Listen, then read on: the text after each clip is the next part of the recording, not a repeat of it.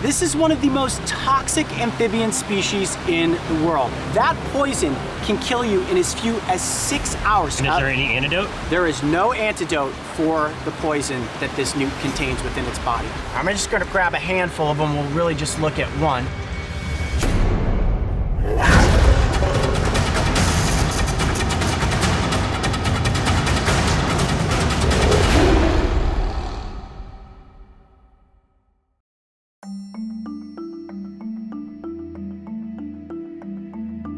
Deep within the mist-covered mountains, a complex network of rivers and streams cut through the ancient landscape of Japan.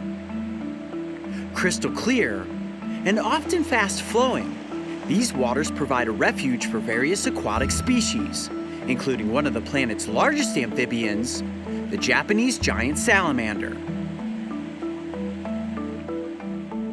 And while we will certainly be putting a focused effort on getting that species up close for the cameras, today we are in search of its smaller and strangely more dangerous cousin, the Fire Belly Newt. The Tottori Prefecture is one of the most remote and biologically diverse ecosystems in all of Japan. The dense forests and lush landscapes are teeming with wildlife, and if you make your way into the valleys, you find the source of this location's life, its waterways. Wow, there's some huge rocks. Look at that. Absolutely massive. You don't want one of these toppling down on your head, crush your whole body. We are exploring a river habitat that is strewn full of these boulders, but you see there are also these calm pockets that don't have any flow to them. Now, what we're searching for are Japanese Fire Belly Newts. They are very prominent in this location. With just a little bit of effort, we should be able to get some up close for the cameras. All right, I'm just ahead of the team. I'm gonna scout down around this bend. Keep your fingers crossed, guys. This might be a newt episode. With my eyes focused, I search the pockets of water, hoping to catch sight of any fleeing animals. And it wasn't long before I successfully came upon our target species. All right, so what are we doing? Coming up to these pockets here, I got a whole cluster of newts.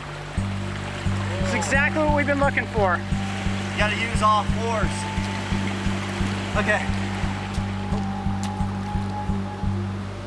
All right, guys, so we forged across the main stretch of the river and I found this pocket that is filled with Japanese Fire Belly Newts. Now, what I have with me is the Brave Wilderness Adventure Kit bug collection container, which today is gonna double for handling newts. So if you guys are ready, I'm gonna pick up a couple of them out of this pocket and we're gonna get them up close for the cameras. All right. Now, where did they go? Oh, here's one here. There we go. Whoa. In you go, in you go. I'm just gonna grab a handful of them. We'll really just look at one. Look at that little guy right there. Hi, buddy. I saw a really big one. Where did it go? And they blend perfectly into all of these leaves. Just try to gently move the environment around a little bit until one swims, and then we'll be able to catch it. Oh, there it is. Right back in the corner right here. You see it? Yeah, shot. Oh, yeah. See it down there? Oh, there's two, actually, one right next to each other. Nice. I'm gonna get them both. Two newts at once. There we go. Got him. Double catch. Double newt catch. All right, well, I think 4 is a good collection. That's awesome. All right, let's get them up here into the better light and get them up close for the cameras. Now, I said it when we walked up and caught these newts, but these are Japanese Fire Belly Newts. And while they may appear to be adorable, and there's no argument as to whether or not they are, this is one of the most toxic amphibian species in the world. Now, I wanted to collect a few of them out of that little pocket of water. Look at them, all just piled up in there, crawling around. Gives you the good opportunity for some B-roll shots on their bellies. But I know what you guys really want me to do is free handle one of these newts. And don't worry, it's gonna be completely fine. I just wanna be as gentle as possible and not put any stress on the animal, because if I do, they're gonna secrete that toxin. Okay, I'm gonna get the biggest one out of there. You guys ready? Yep. All right, I'm just gonna sort of set the container down here. Oh. How many newts total did we get? I picked up 4, but I think there were 6 in that little pocket of water. And I'm just gonna handle a single one. There we go. It'll be a little easier to see it like this. Look at that newt. Wow, look how cute it is. That's amazing. As you look at the back of this newt, from the dorsal side, it looks just like the California newt or the rough-skinned newts that we saw in California. But if you turn it to the underside, you can see where it gets that name, Fire Belly. And that bright red coloration is a very apparent sign, an aposematic sign, that this is one incredibly toxic amphibian. Now, just behind the head here, see those two little lumps just above the ear? Just like a toad, these newts have a parotoid gland.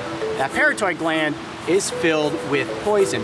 Now, if something comes in and threatens to eat this newt, it will secrete poison from that parotoid gland. It has a very noxious smell and a very pungent taste. So that first defense mechanism basically says to any predator, don't eat me, I don't taste good. But if that doesn't deter the predator from turning this creature into a meal, the toxins inside of its body, within its skin and within its muscles, are actually much more potent. In fact, it is one of the 6 most potent toxins in the world. It's a neurotoxic poison.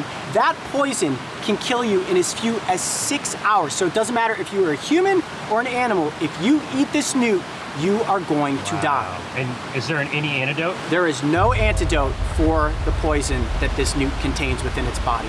So the reason for this aposematic coloration, that bright color, is a warning that if you eat me, I am guaranteed to be the last thing you ever eat. Now, I'm sure a lot of you are looking at this species saying to yourself, well, wait a minute, I've seen these in the pet store. Some of you may even have one of these newts as a pet. Mark, I think you said I had one. You had one as a kid, right? Yeah. Well, here's how the toxins work.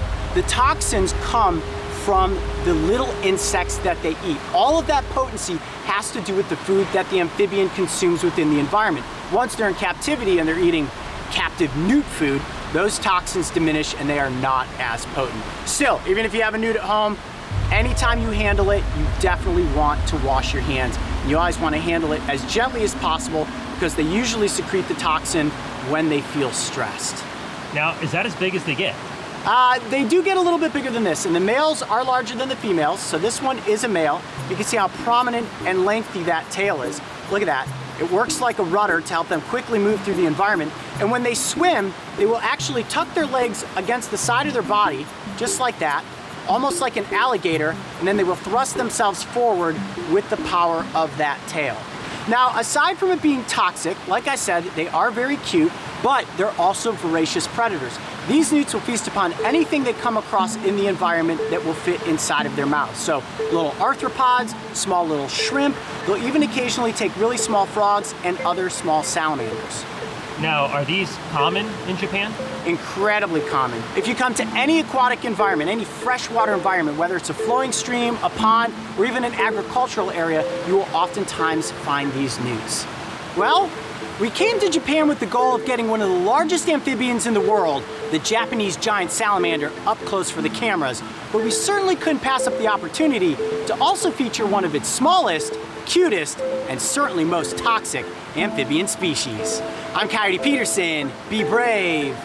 Stay wild. We'll see you on the next adventure. The Fire Belly Newt is one of the most toxic amphibians in the world. Yet their calm demeanor and adorable nature disguise them as if they are completely harmless. It's certainly best to admire newts from a safe distance. However, if you do encounter and handle one, just make sure to wash your hands afterwards. With this species crossed off our list, it was time to search out one of the planet's most impressive amphibians, the Japanese giant salamander. Hey Coyote Pack! Have you enjoyed watching coyotes climb up the insect sting pain index? Learn more about these thrilling and painful adventures in Coyote's new book, The King of Sting. It swarms into bookstores November 27th, but you can pre-order your copy today. Just look for the link in the description below. Hey Coyote Pack! If you thought the Fire Belly Newt was cute, make sure to go back and watch the episode where we got its North American cousin, the rough-skinned newt, up close for the cameras. And don't forget, subscribe Then click the notification bell so you can join me and the crew on our next wild adventure. Oh, here's a big one right here. Ready? 1, 2, 3. Got it.